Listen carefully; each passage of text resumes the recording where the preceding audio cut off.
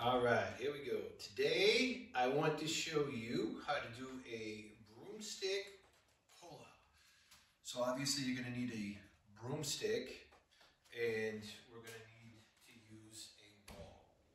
Now, with the broomstick, I'm gonna do an overhand grip and my elbows are gonna be at 90 degrees.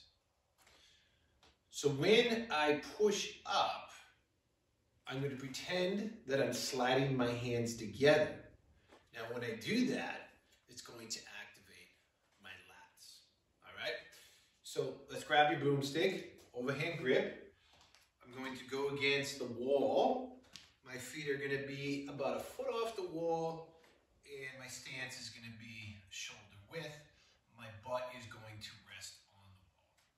So I have my overhand grip. My elbows are at 90 degrees. I'm going to pretend like I'm trying to slide my hands together as I push up and come down, and push up and come down.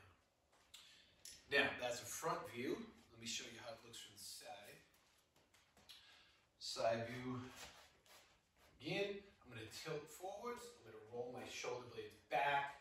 I'm going to engage my lats and my upper back. And let me show you a back view. Tilt forwards a little bit, roll your shoulder blades back. Again, push up and down and pretend like you're trying to slide your hands together.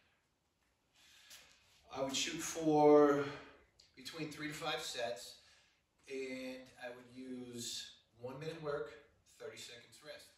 And there you go. The broomstick handle